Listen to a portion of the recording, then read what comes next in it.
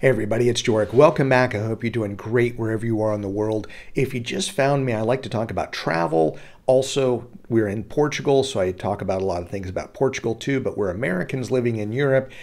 And that's a lot of what this video is about. We meet a ton of people from the US that come here for vacations, and we meet them all across Europe, or if they're looking to move to Europe, there are many questions that they want to ask about what life is like here, living across the pond, so to speak, on the other side of the Atlantic. And I wanted to be able to set some expectations and be able to manage some of the changes. I'll say some of these things that are different from the US to Europe may be looked at as shocks. I don't know if some of these are shocks, but just be able to set your expectations in a way that if you're going to come here for, let's say, an extended vacation, you know kind of some of the things and how things work here. Or if you're going to be moving from the United States to Europe, maybe it's work related and you're going to be moved over to Europe and starting off fresh somewhere. Or if you're coming for, let's say, retirement and you're going to be moving. I'm not going to speak country specific, but I'm going to make generalizations across Europe when we've met with Americans that live here or are retired all over.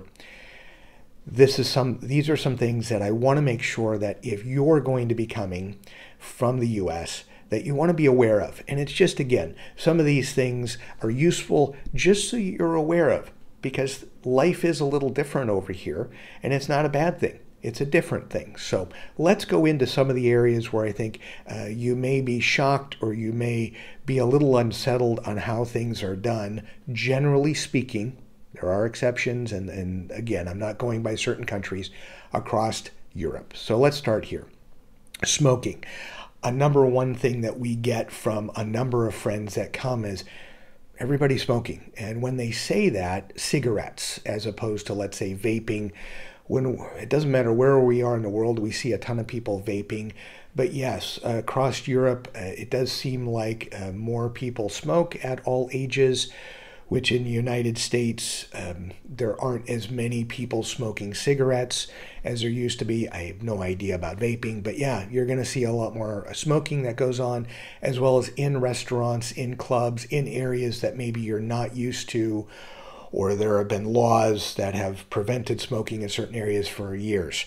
That's something, it's a thing. You're going to see it. You're going to have, walk past cigarette butts. It's just something that you need to be accustomed to when you're here in Europe. Water pressure. The next thing that comes up is we've had friends that have been in Norway, Finland, so Scandinavia, Baltic region, Slovakia, like Slovakia, Czech Republic, here in Portugal, where people have talked about, what's up with the water pressure? Sometimes you get good water pressure, sometimes you don't get any water pressure. And I think it does change, and it ebbs and flows depending on where you are in Europe. I will say, when we stay in places back in the United States, it does seem to be pretty standard. Water pressure is really good. Here, it's a little bit up and down, depending. And that's something you just need to be prepared for when you are looking to vacation or you're looking to move here. The next one is something, people make comments to us as where's all the backyards? Where's the living space outside of the property, whether it be an apartment or a home? And Europe is very much apartment living, or not so much home living. Yes, there are millions of people that live in homes, but more people live in apartments, and so therefore there's very little common area. Most apartments here don't necessarily even have, like, say, pools, which may be more associated with US apartment complexes. But that's just the way it is. So people might have a small garden or a little terrace or a balcony where they're doing some gardening or some planting, but you don't really have backyards here. It's not something, unless, of course, you buy a home, which then most likely you'll have some sort of a backyard to work with. That brings me to the next point, is that when people are looking at property and across Europe, is a question we get from Americans: doesn't anybody buy? Where are people buying property? Does everybody rent in Europe? And the answer is, in many countries, yes, renting is the preferable option to buying. I think the U.S. mindset has been, and it was ingrained in me too, to buy real estate and have equity in a property.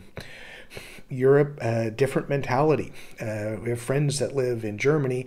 They're my age. They're in their early 50s. They've never purchased a home or an apartment, and they don't plan on it. It's just not something that they grew up with or part of the culture. So again, that can ebb and flow by country. But yes, most people rent. It doesn't mean that you have to. If you want to buy a property and you can afford it, great. But renting is more of a thing in Europe than buying. It's not the pinnacle or dream to buy something as it has been in the U.S. for a long time. So with that, apartments versus homes, that's something, again, that goes along with the renting over buying. Yeah, apartment living is where most people, and we have CEOs living in an apartment two doors down from us, as well as, workers of all different levels.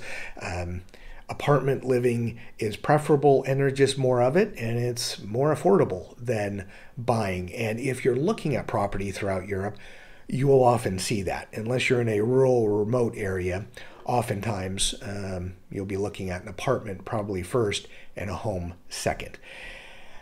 With that as well, so all of these are kind of point A, point B, point Z when it comes to renting, buying, and apartments versus homes. Is we get comments often as like, things seem so small in Europe when it comes to accommodations. And that's true. Again, most European cities compared to the US are more compact. For example, we lived in Phoenix, Arizona, very spread out. Terrible public transportation, so you really need a car to get from one side to the other. Here in Lisbon, Portugal, you can bus or train to get from one side to the other. And Paris, London, Rome, Munich, Athens, Europe is set up differently to where, frankly, their transportation is fantastic. I don't know if I'd really want to have a car because of the congested streets, but the public transportation, very good. And again, because of how old Europe is and the cities are, people were able to do more with less. So you have smaller places. Often the opposite happens with friends of ours from Europe that go to the US. They comment on how big, like everyone lives in a palace, because homes are huge compared to the average home in Europe, and often the apartments are sometimes huge compared to an apartment in Europe. So things are just bigger in the United States, I think, in many cases. So it's something that you have to get used to and adjust to. And I think, especially for those of you that are older in the workforce or getting close to retirement, downsizing is a thing that we all do. So getting a more compact place is important, and it's interesting. We went from a large home to a small apartment, and we found that we were able to do it. We had to purge some things, and we had to make some decisions on what to keep and what not, but we're living just as well, and we actually feel better about, we didn't need all the space. We were paying for a lot of space that we never walked into or used all that often. Now we're actually using the space, and I think that's the big difference. Europe, things are smaller, yes, but they're better about using the space that they have, I'll say, more so than us Americans back in the US. Long-winded answer, but I hope that explains things smaller versus bigger. This is something that there is a big difference. Everything in the US is open 24/7. Now, that's not true. Not everything is open 24/7. But not as many things are open 24/7 here in Europe. And that is a fact across the European countries. There are some pharmacies that you will find in some countries that may be open 24/7. Obviously, places like hospitals are. But the question here is like restaurants or places to go visit. Yes, grocery stores. There are more options in the US of things open all of the time. In Europe, that's just not the case. It's rare. It's an exception to the rule, where in the US it's more so the rule. So if you're going to be moving over here, you do have to realize that things are going to close, and if it's late at night, you need to wait till the next day to pick up something, unless of course it's a prescription and you can find a 24-hour pharmacy. So just something you have to manage. And again, trying to, with this video, manage your expectations if you're an American that's going to be moving over to Europe. And then next up, this is something I get often from people that I meet with and I see when we're on our trips is, does anybody in Europe use air conditioning? And yes, they do use air conditioning, and there are air conditioning units in most accommodations, I'll say, hotels, Airbnbs, VRBOs, not all restaurants. But in Europe, depending on whether you're in Northern Europe or Southern Europe, I think that also makes a difference. There aren't as many people that use AC, as well as, and I'll go the other way, not as many have heaters, as opposed to the US, where pretty much every home and every apartment has a capability for AC and heat. In Europe, that's not the case. I think it's becoming more and more standard, but it's still not the European way. So it is something that you have to manage your expectation. And if it's very important to you to have AC or to make sure, then make sure your accommodation has that. Or if you're going to be moving and you're going to buy something, factor that into the price of the sale, so that you know that, all right, we're going to be buying AC because this place doesn't have it. If it's important to you, go get it. So that's something that's out there. Next up, and this is something that is near and dear to my heart, clothes dryers. That's not something that is standard across Europe. Absolutely correct. There's no doubt about that. And it doesn't matter what country you're going to in Europe. You will often find a washing machine. Once in a while, you might find a washer-dryer combo. I think most of them suck as far as the drying goes. It just doesn't work.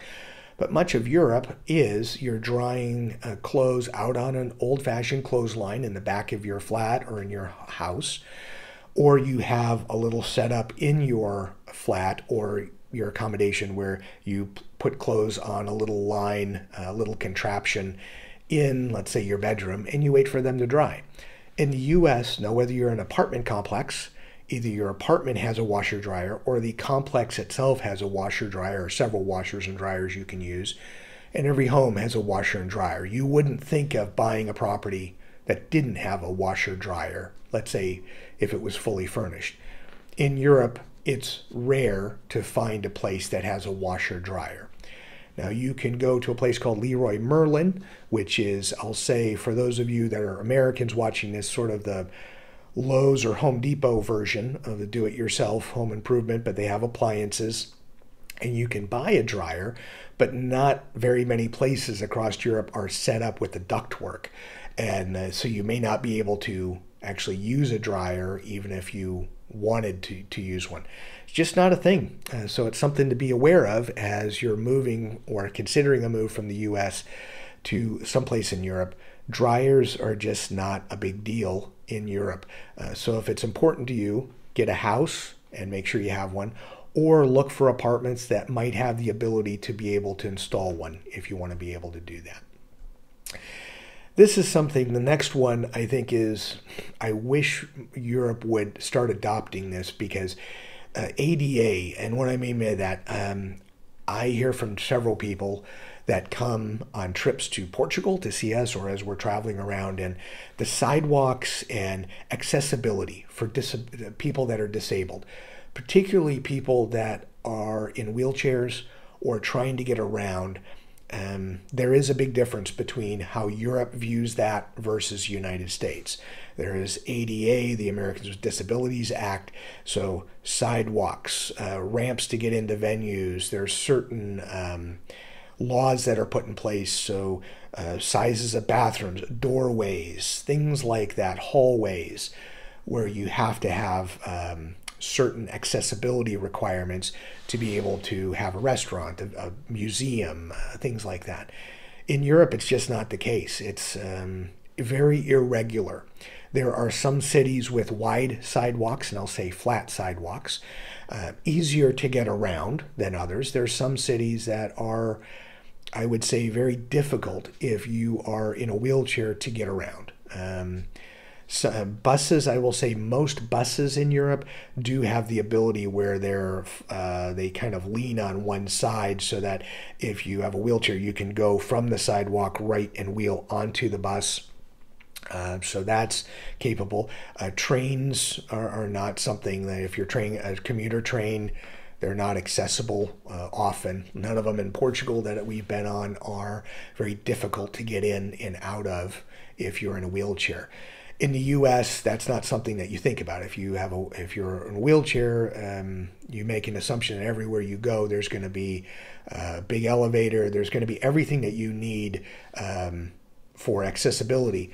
In Europe, I would take the position that nothing is going to be accessible. So you have to do research to find out if you're staying at a place or if you're moving to a city or you're coming on a trip and you want to go to certain museums.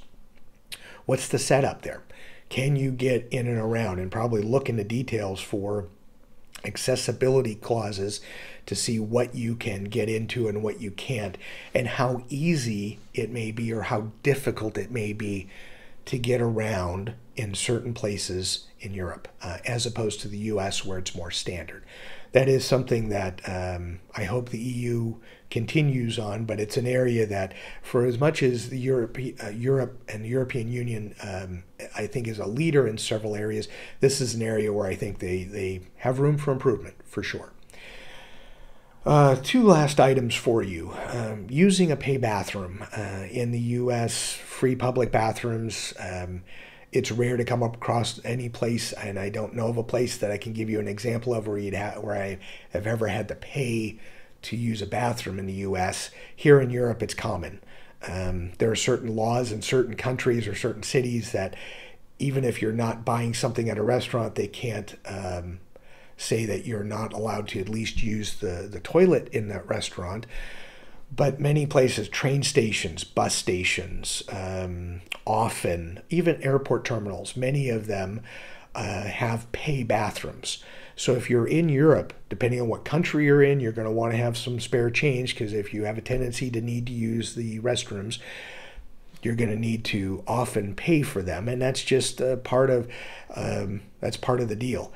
I will say opposite. When Europeans go to the U.S., they're going, hey, we don't have to pay to go to the bathroom. They love that. But when you're American and you're coming to Europe, you have to expect this is going to be the standard. It may not be. You may go to certain places and you just lucked out. You went to certain public areas and you didn't have to pay to get in, and that's great. But in every country we've been in, I think all but 4 countries in Europe. In every one of them, we've had situations where we've paid along the way. We haven't had a situation where we've gotten through the full week or however we've stayed someplace without having to pay for a bathroom. It is what it is. It's something that you have to get used to, and just, again, manage the expectation of coming from the U.S. and moving or traveling to Europe. And then lastly, this is one that's funny to me, and the funniest one, so I saved it for last, is several people come up and talk about, I don't get a free refill on my coffee. I paid for coffee. What do you mean I got to keep paying to get another espresso or another latte or another Americano? Or if I buy a soda at a restaurant, even if, let's say, it's an American chain, a McDonald's or something like that, I can't go back for refills? What do you mean? This is ridiculous. So yes, that's something that is a big difference between Europe and America, is that in Europe, you pay each time for coffee.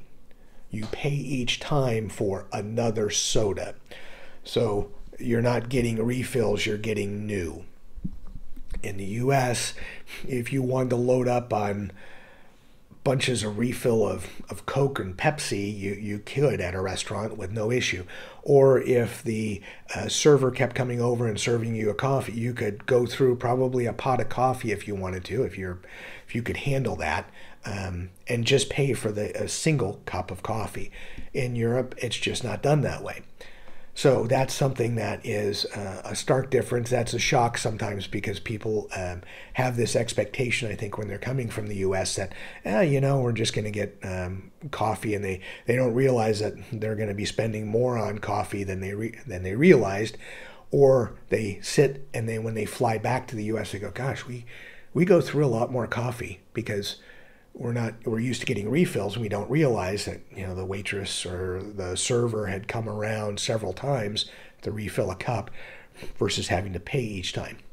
It's just something different between living in the United States and living in Europe. So it's a long video here, but I wanted you to be able to see and be able to manage through some of the expectations of what you get in the US, what you get in Europe, and some of the differences between the two. So I think it's great to be in the US. I think it's great to be in Europe. And it's also fun to work through some of the differences between the two areas on the planet. As always, thank you so much for taking the time to watch the video, and enjoy your travels.